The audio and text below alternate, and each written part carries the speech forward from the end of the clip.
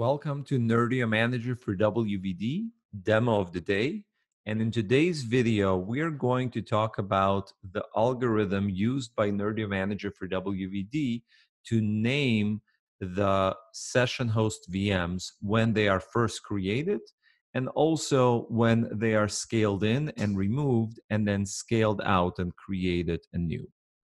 So in the Nerdio Manager for WVD, when you add a dynamic host pool as an example, you will specify a name prefix that is going to be used for any newly created session host VMs and obviously the Active Directory computer objects corresponding to those VMs. If you specify the setting, the system will automatically append a 4-digit or 4-character alphanumeric value that's going to make the name of this VM unique.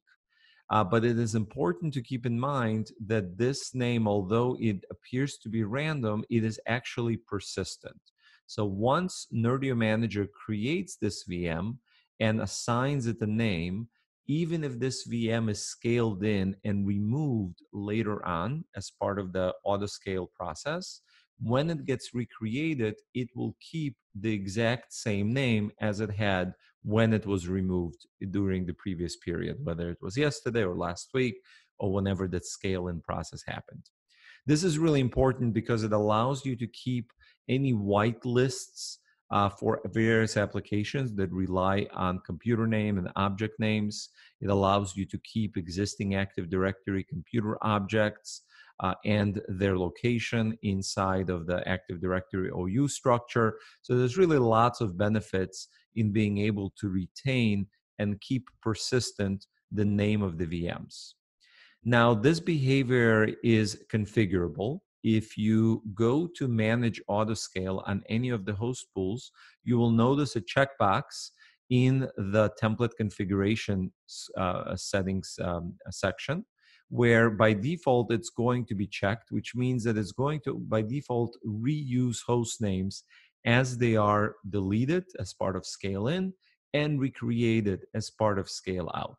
If you wanted the system to not reuse names and always generate a brand new pseudo-random 4-character alphanumeric extension to that VM, you would simply uncheck this box and click Save. Couple of things to point out. If you manually delete a VM from within a host pool, for instance, if you open up Manage Hosts on the host pool, you go to Delete, type in Confirm, and click OK, this would orderly remove this VM from WVD, it would remove it from Active Directory, it would delete the VM from Azure, and it will free up that name in the database so that the next time a VM is created, that name will no longer be used again.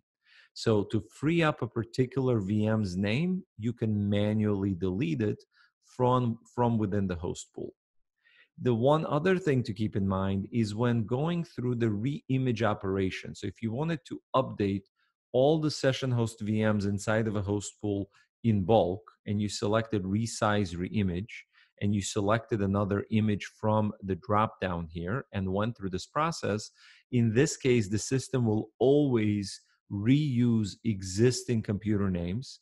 Not only will it reuse existing VM names, but it will also reuse the existing network cards, which means the IP address, the DNS record, the computer object in AD, and everything associated with the VMs that are being re-imaged is going to be kept the same, with the exception of the operating system disk, which is obviously going to be replaced from the latest version of the image that's selected.